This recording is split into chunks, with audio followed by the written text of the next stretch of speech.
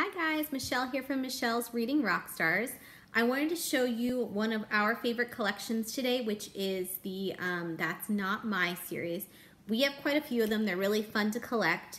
You'll have to excuse, some of them are my personal ones and they're a little well loved, as you can see. But this is That's Not My Dinosaur. This is one of our top selling That's Not My books. Every kiddo loves dinosaurs, right? I like this one. It's easy for kids to look at because of the contrast in colors. It's not too busy. And as you can see, these have beautiful textures. And they come in a variety of animals and characters.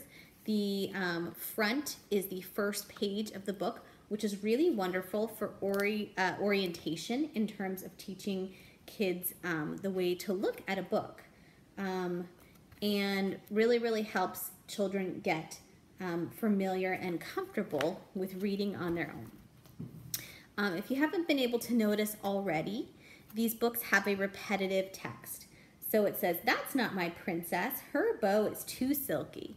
Next one, "That's not my princess, her dress is too thick." And it goes on from there. Until the last page always says, "That's my fill in the blank princess. Her crown is so glittery." They do have different textures, so every book is different. And what kids like about the repetitive text is that it's predictable. So they can learn the text and then they, quote unquote, can read it. Which really helps children gain confidence and really makes them want to look at books more. So that is the That's Not My series in a nutshell. They also have, you can see these mice on each page, and you look for the little mouse, and that really helps with visual scanning as well. I wanted to show you the puppy one because kiddos love puppies, and this one comes in a collection or separately. It can come with a collection that has also That's Not My Kitten, which unfortunately I don't have yet.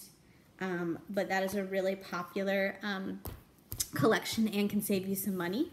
We also have a variety of holiday ones. This happens to be That's Not My Elf, but we have That's Not My Snowman, we have Angel, we have Reindeer.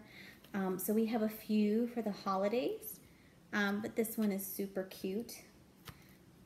They just make really fun gifts as well. I like this one because it's got the sparkly like little ornaments and stuff. So that's just a few of the That's Not My books. They come in, like I said, a variety of choices. In fact, we just got our 50th one, which is That's Not My Unicorn. So just about any animal or character that your kids like, we can find one for you.